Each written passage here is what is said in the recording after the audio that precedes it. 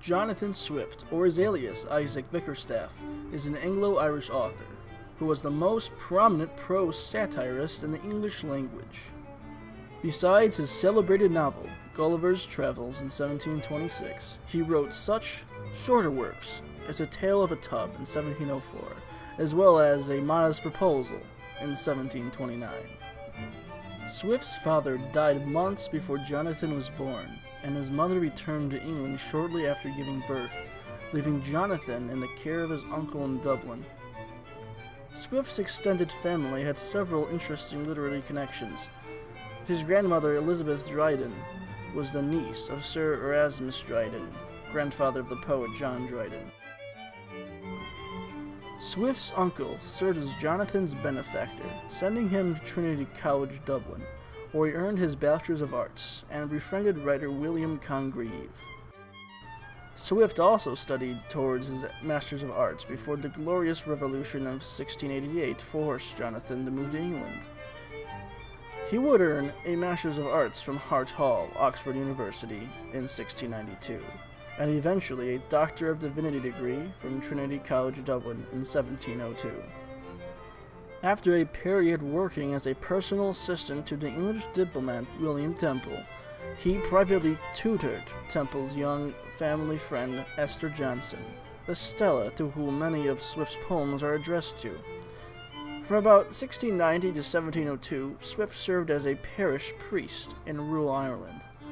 He was also writing at this time, producing works such as The Battle of the Books, a satirical account set in a library of a clash between ancient and modern books and the ideas contained in them. The Battle was published anonymously aside A Tale of a Tub, Swift's multi-layered prose satire of the habits of literacy critics and religious interpreters, whose cover claimed that it had been written for the universal improvement of mankind. Many of the critics at whom his satire was aimed at actually attempted and in some cases published explanations of the text's deliberate obscurity. In 1707, Swift was sent to London as emissary of Irish clergy seeking remission of tax on Irish clerical incomes. His requests were rejected, however, by the Whig government and by Queen Anne, who suspected him of being irreligious. While in London, he met Esther van Holmrij, who would become his Vanessa. During the next few years, he went back and forth between Ireland and England, where he was involved largely as an observer rather than a participant in the highest English political circles. In 1708, Swift published his Bickerstaff Papers, satirical attacks upon an astrologer, John Partridge, and a series of ironic pamphlets on church questions, including an argument against abolishing Christianity. In 1710, which saw the publication of a description of a city shower, Swift, disgusted with their alliance with the dissenters, fell out with the Whigs, allied himself with the Tories, and became the editor of the Tory newspaper, The Examiner. Between 1710 and 1713, he also wrote the famous series of letters to Esther Johnson, which would eventually be published as the Journal to Stella. In 1713, Swift was installed as Dean of St. Patrick's Cathedral in Dublin. Not long after the celebration of his most successful 1726 work, Gulliver's Travels, Swift's longtime love, Esther Johnson, fell ill. She died in January 1728. Her life's end moved Swift to write The Death of Miss Johnson. Shortly after her death, a stream of Swift's other friends also died, including John Gay and John Arbuthnot. Swift, always bolstered by the people around him, was now quite troubled. In 1742, Swift suffered from a stroke and lost the ability to speak.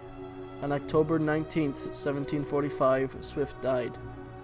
He was laid to rest next to Esther Johnson inside Dublin's St. Patrick's Cathedral. Today, we are going to take a look at my modern adaptation of Swift's work, A Modest Proposal. I have heavily modified his original work to make more sense in a modern context, removing most references to politics of that era. I also changed most of the vocabulary so that it could be understood by a more general audience. While a lot different from the original, It was my goal to keep the fundamentals of Swift's ideas intact. Politically, everything falls in line with that of the original text, and as the nature of this being satire, I do not endorse any of the beliefs stated in this translation. Thank you, and please enjoy. It is a melancholy object to those who travel through this great nation, when they see the streets, roads, and alleyways crowded with homeless beggars, followed by 3, 4, 6 children, all in torn, dirty clothes, and impromptuing every wayfarer in sight for mere quarters. Homeless mothers, instead of being able to work for their honest livelihood, are forced to employ all of their time in strolling to beg sustenance for their helpless infants, who as they grow up either turn to crime or work simple jobs with paychecks that can barely sustain one human life. I think that both parties agree that the monstrous amount of children forced into the arms, backs, or at the heels of their unfortunate mothers and fathers in our present deplorable state of the nation is a very great grievance, and therefore whoever could find out a fair, cheap, and easy method of making these children sound and useful members of the Commonwealth would deserve so well of the public they should be celebrated as a hero. My intention does more than provide only for the children of professed beggars. It will take in a whole number of children at a certain age who are raised by parents that are barely able to support them. I have thought of my plan for many years upon this important subject and maturely weighted several alternative concepts from different scholars. I have always found them largely mistaken in their computation. It is true that a child just born may live off of breast milk for over a year with little other nourishment, but past that, the cost of sustenance for their child increases exponentially. At exactly 1 year old, I propose to provide for them in such a manner as, instead of being a charge upon their parents or orphanages or wanting food and raiment for the rest of their lives, they shall, on the contrary, contribute to the feeding and probably to the clothing of millions. There is also another great advantage in my scheme that will prevent those evil voluntary abortions and that horrid practice of women murdering their bastard children, frequently sacrificing poor innocent babies to avoid the expense should draw tears and pity in the most savage and inhuman people. I calculated that 9% of all American families are in poverty. I will also take into account for these women who miscarry, or whose children die by accident or disease within 1 year. The question therefore is, how this number shall be raised and provided for, which, as I have already said, under the present situation of affairs, it is utterly impossible by all methods currently proposed.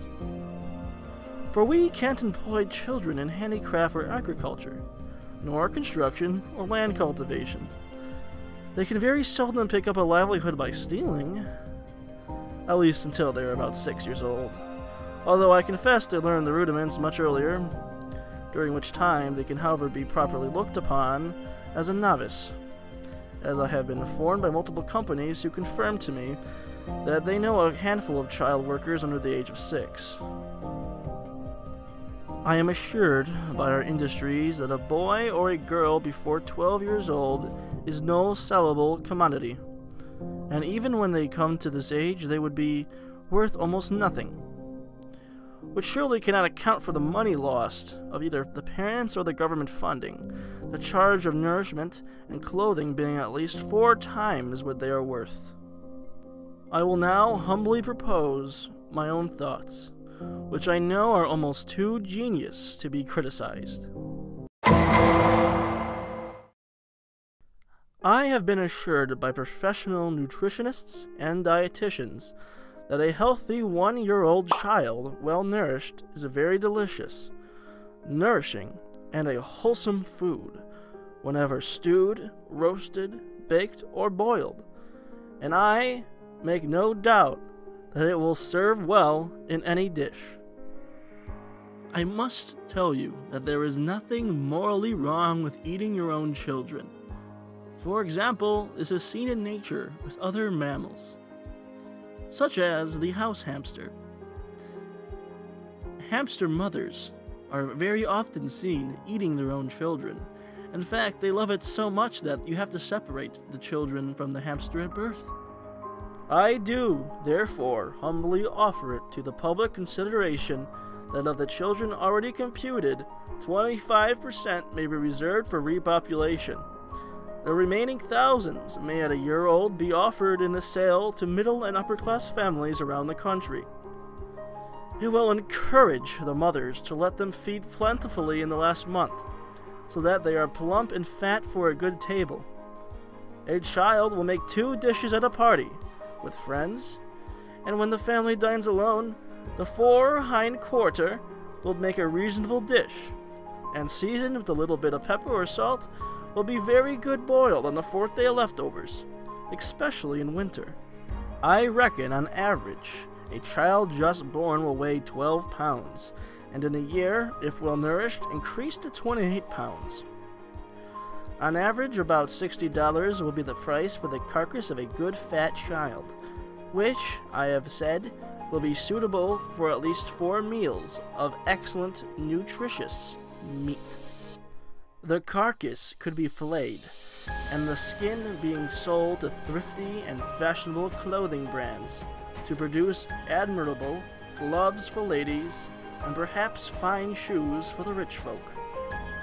Could you imagine the glory of earpods made of the bones of children, or perhaps ivory of the child's teeth, used in earrings or other jewelry?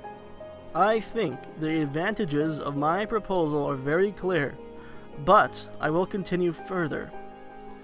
Poorer households will have something profitable of their own, which by law could be made a requirement, and help to pay their landlord's rent, or their own food, and allow them to own more goods. Whereas, the price of maintenance of thousands of children from 2 years old and upwards will be mostly non-existent. The nation's stock will thereby increase greatly. This isn't even counting the profits of a new dish, introduced to the tables of the upper class, who have excellent taste. And the money will circulate among ourselves, the goods being entirely of our own growth and manufacture. The mothers who breed will gain extra money every year based on these sales. And obviously, they will not need to worry about the increasing costs of parenting older kids. This food would likewise bring great custom to restaurants and cafes, where the chefs will certainly be so prudent as to procure the best recipes for dressing it to perfection, and consequently their businesses will boom. Those chefs of high skill who understand how to oblige their guests will contrive to make these dishes as expensive as they please. This would cause a great increase to marriage, which all wise nations have likely either encouraged it by rewards or enforced it by laws and penalties. We should soon see an honest praise for married women who could raise the fattest child for the market. In return, men would become more fond of their wives during the time of their pregnancy, and more helpful to the raising of their human livestock. Many other advantages might be realized too. For instance, the addition of some 1,000 carcasses in our exportation of meat. Swine or cow tastes like nothing in comparison to the magnificence of a well-grown, fat 1-year-old child, which roasted whole will make a considerable figure at a holiday feast or any other public entertainment, and will undoubtedly be very popular worldwide. I can think of not one objection that one could possibly raise against this proposal. No one can simply argue against a booming national economy, new materials of great luxury, a realization of pride, vanity and duty and self-worth in our women, introducing a vein of parsimony, prudence and temperance, and lastly, putting a spirit of honesty, industry, and skill into our corporations, who have more reason to use our native good to put business back into our country. Therefore, I repeat, anyone who disagrees is blatantly wrong, and I'll refuse to listen to them until they try to give at least some sort of sincere attempt to put my proposal into practice and see for themselves. However, I am not so violently bent upon my own opinion as to reject any other proposed by other scholars, which must be found equally innocent, cheap, easy, and as effective as my own.